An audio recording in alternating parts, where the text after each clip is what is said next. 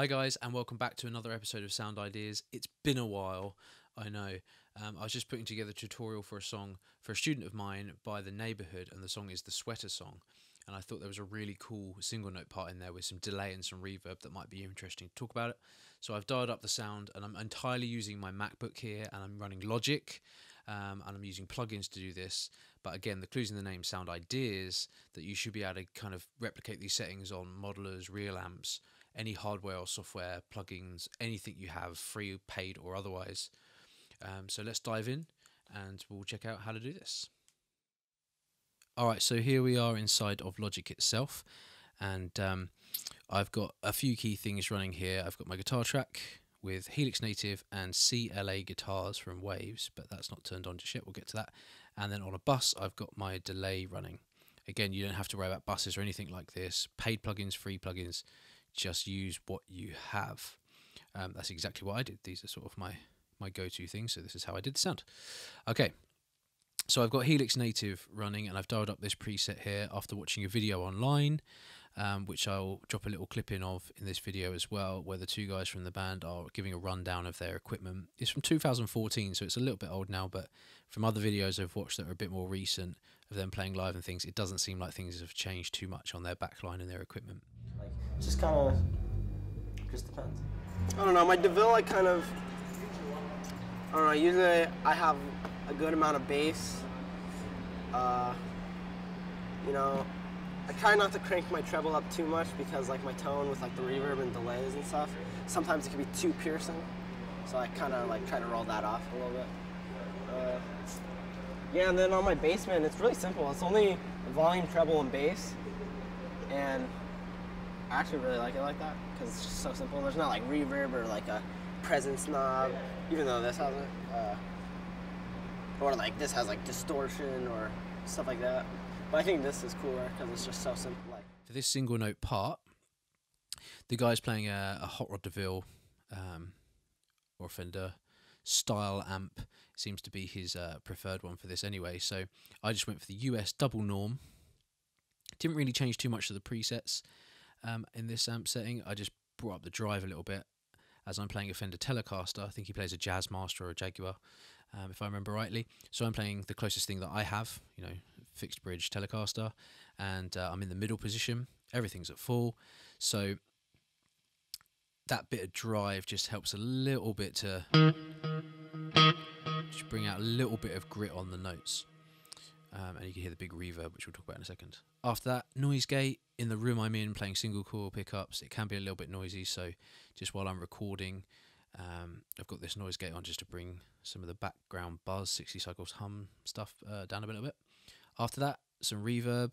Again, stock setting for Cave, so it's quite a big reverb. I brought the decay up, I think, a bit more, and then just kind of leveled that out with the mix so it wasn't too overwhelming. So here's a dead note, just to hear that.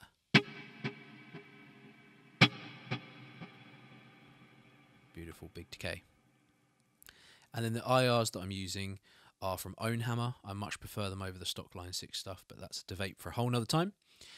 And I always tend to use these SS Live Media, or maybe the Studio one as well. I'm not sure what pack that is. It's one of the standard Ownhammer ones. I've had that for quite a long time, but there's a quick list of stuff there. Really good, I'd recommend it. And then I always bring the low cut up on that. For this one, I've actually left the high cut alone, but you could perhaps bring that down just a smidge as well, maybe to something like 16, that kind of area. Even probably lower than that, much above that, you're not going to make any difference really to a guitar. So that's what I've got going on the native side of things. Really great program plugin. I'd recommend that to a lot of people. It's really, really easy to use and sounds pretty good. So let's get rid of that. After that, I'm going into CLA guitars. Let's turn that on as well. This is from Waves, plugin from Waves, and I'm using this to widen, turn things to stereo from mono, and then just a little bump in the lower region and a little bit of compression. So after watching that same video where they're running through their pedals and their amp, the guy happens to mention that he likes to run his compressor after his reverb. So that's what I've replicated here, and I think it works quite nicely. Yeah, it starts with your tuner, and it goes, what, to my reverb and my compression. I don't know, I use Boss reverb and Boss compression. which I think sounds pretty sweet. Yeah, and I throw my compression after my reverb. I feel like a lot of people don't really do that or put it directly after your reverb, but I think it makes a cool like sound. Yeah, and then I have a line 6 delay, which is pretty cool. So we've got Helix Native and then the CLA guitar, so the compression is coming after here to replicate that. So now this is with Helix Native stuff going on, which includes the reverb, and now the CLA guitar. I'll turn this on and off so you can hear it. So here's just a chord.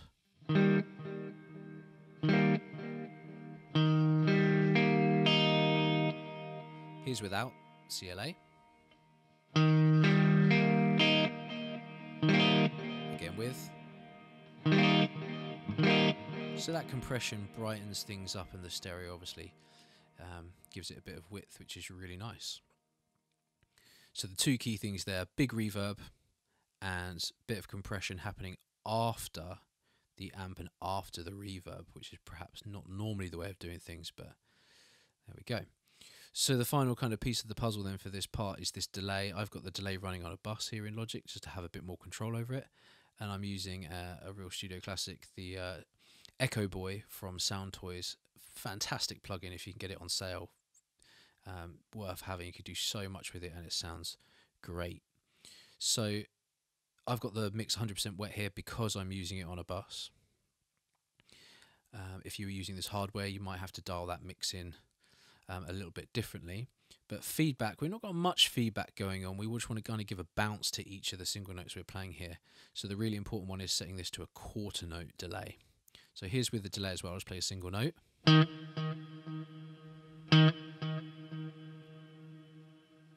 the reverb filling out the space behind that delay. So the delay itself is kind of giving me a rhythmic aspect with this quarter note, kind of bouncing quarter note, and then the delay is filling out the space obviously after that. One more thing I do is bring the high cut over a little bit. I like my delays a little bit darker. I think they just stay out the way of the actual note, the attack of the actual note. So here's with the reverb, everything on with the delay, all the stuff I've just showed you. And here's the first part of the riff. There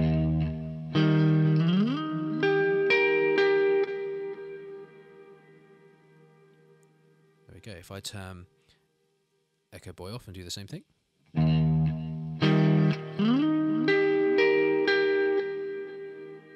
Still nice, but it's missing that rhythmic aspect. Okay, so let's put the whole riff together with this sound and then we'll wrap this up. So here we go. Here's the whole sound once through the riff.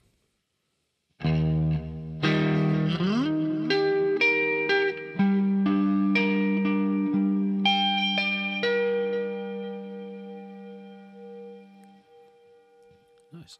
All right, guys, I hope that was really helpful. Thank you very much for watching. Stay tuned for another one, and I'll see you soon. Take care.